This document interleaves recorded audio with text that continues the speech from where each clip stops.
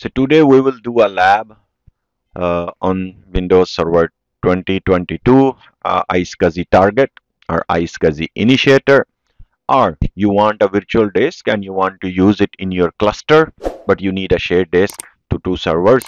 So how you can use this iSCSI target server as a virtual disk, or as a, you can say, your SAN storage, where you can use this disk for your cluster servers to add there as a LAN or as a iSCSI initiator. So let's go. We will do our lab. Here I have installed two servers, which is our one server, Windows 2022.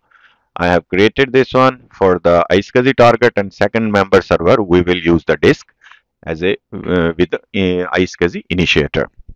So meanwhile, we are running with this lab. Already these two computers are joined with the domain controller. It's not compulsory, but you can use it as a in your environment to make a one domain controller. Later on, you can use it as a cluster disk also. Okay, let's go to our iSCSI target server. This server will act as a iSCSI target. It will provide us some virtual disk.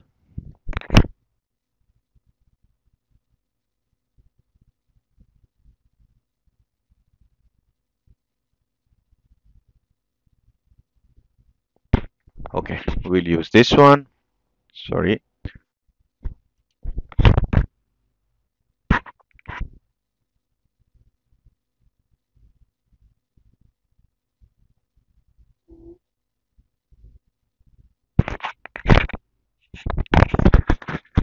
Okay.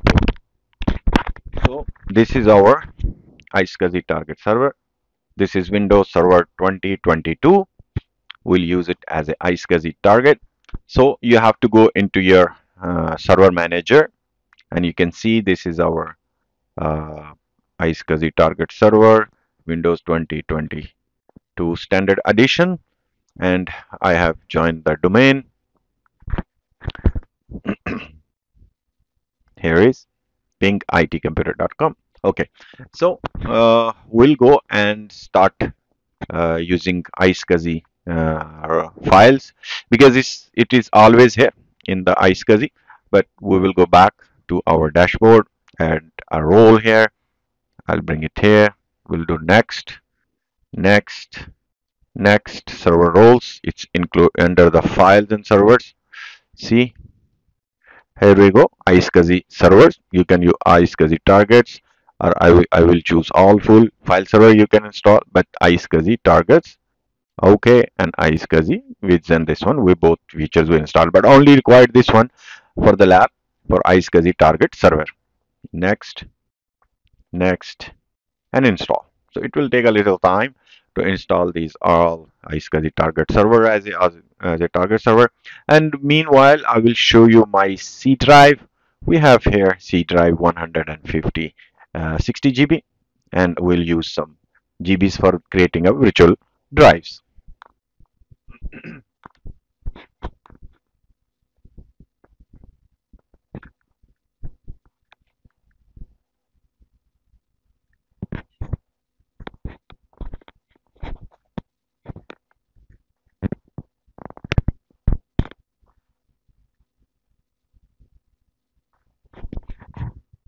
So it's installed. See, installation successfully started.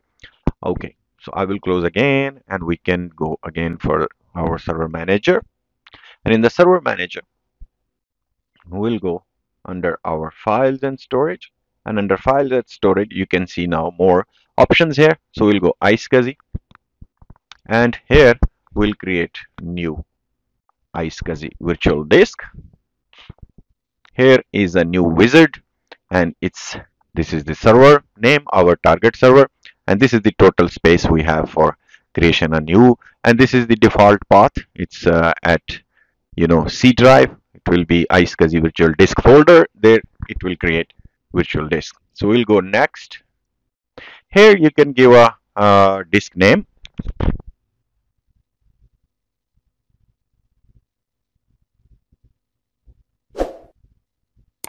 Okay, one will create a fixed disk and one will create a dynamic disk. So I will show you the difference between these two. In the description, we'll create same. Next. Okay. So we have space on C drive 149. So we'll give like 10 GB. Our fixed drive.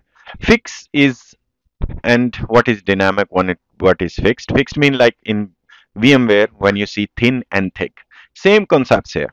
So fixed size is thick and dynamic is thin. So we'll go this one for fixed. Next. Here is a new iSCSI target. So new iSCSI target, we'll create a new one. We'll go next. Here is the address we have to give. New iSCSI target. What is your target? You can give it here.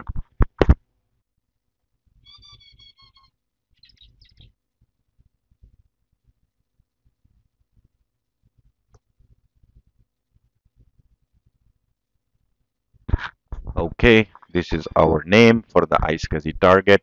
This is the target. Uh, Next. Now we'll add our access servers. The servers who's gonna use this virtual disk. That servers we will add here. If you know the IP address and this way you want to connect, it's okay. But always use IQN number. First browse the server. I'll go look at my SRV. Check if there is any server. Okay, there is 10 server. We'll use this server as our iSCSI target computer. iSCSI computer which will use the drives. Okay, next.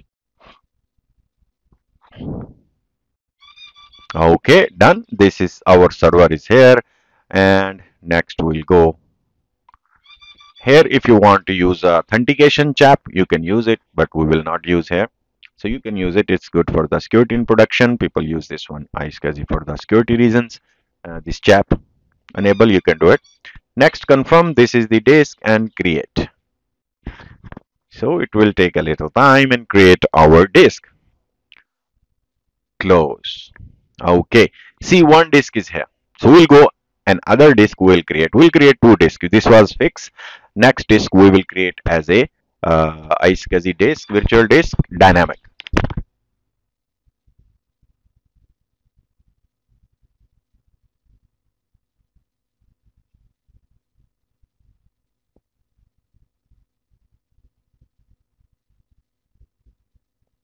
Okay, so this is disk 2. Which one we'll use as a dynamic? Then I will show you the difference between of them. Next, so this one will use 15 GB and we'll use dynamic expanding. Next, target same we will select, same target. Okay, next, and create. So second disk is also created. So one target, we are using two disks, and if you go on a C drive in this computer, C drive, you can see here is the one folder which is iSCSI virtual disk.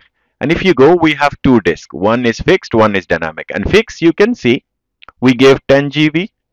It is 10 GB is here total. But this one we gave 15 GB, but it's showing 4 MB some KBs. Okay, so it means because this is not a fixed drive, this is dynamic. That's why even though it's a 15 GB, but it's showing only usage here. So that's the difference between these two.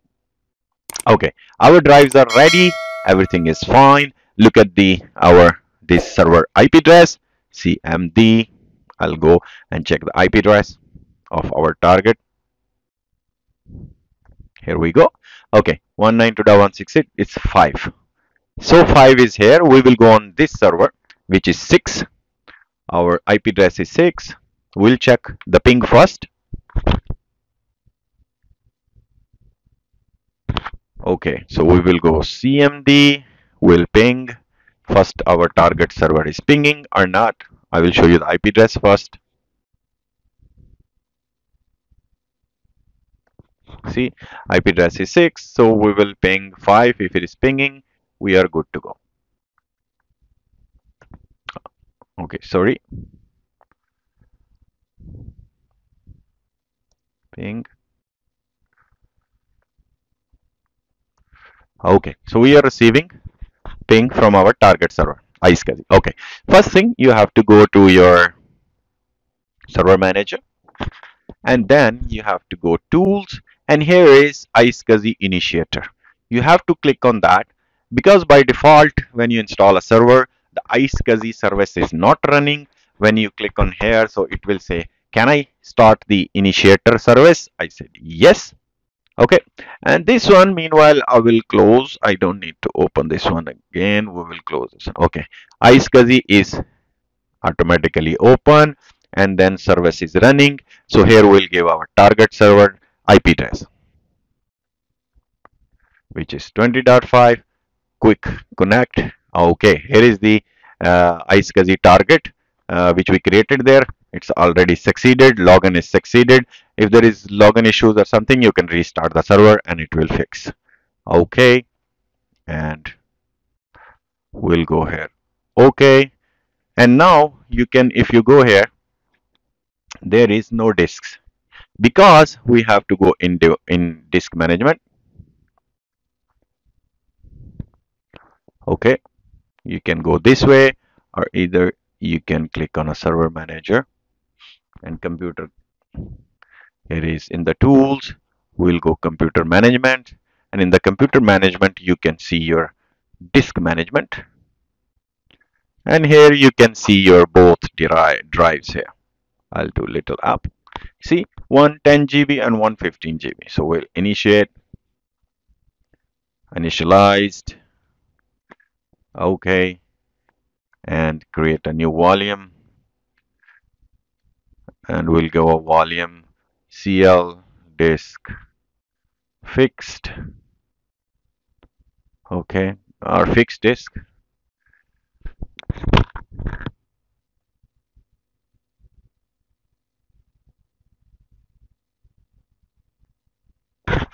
Okay, next, finish. It's formatting and our fixed disk is there. This one we can do online, initialized. Next, this one is our dynamic disk.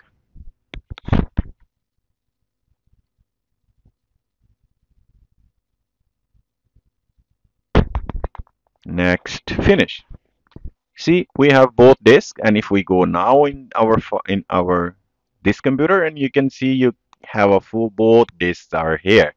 So these disks are ready for use. So in dynamic or in disk, I can create some new folder. I can create new text files and some more files. If you want, you can create it here, rename, so it's ready. So here we have data on that, and if you want to increase later on the drive size, you come into disks. Okay, iSCSI shares and disks. Here is two disks online.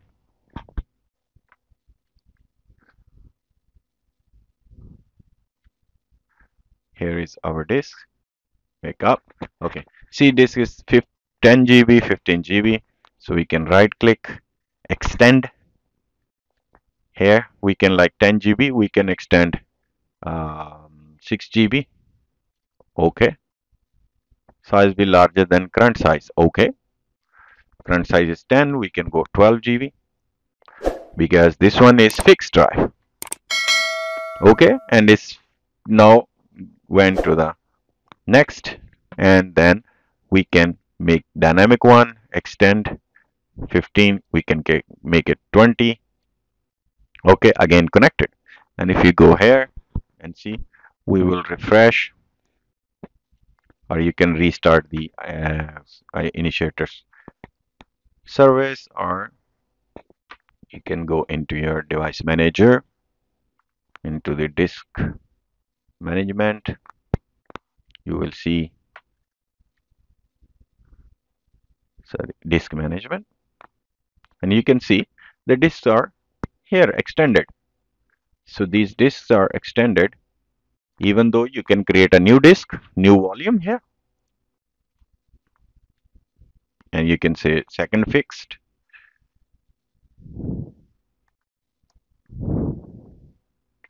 second disk fixed one, finish. It will create another one, or you can extend this volume available like this, finish, and then it's extended to 20 GB. So here we go. See, our drives, another one fixed to and this is the old one, which is already have our data, nothing, no impact. Even you increasing or making a new one, dynamic is also there. And you can create here also some files. So this disk also you can use in your cluster. Our upcoming videos are coming on the cluster, so we can create these disks and we will use in the failover cluster, Windows failover cluster. So this is the lab today.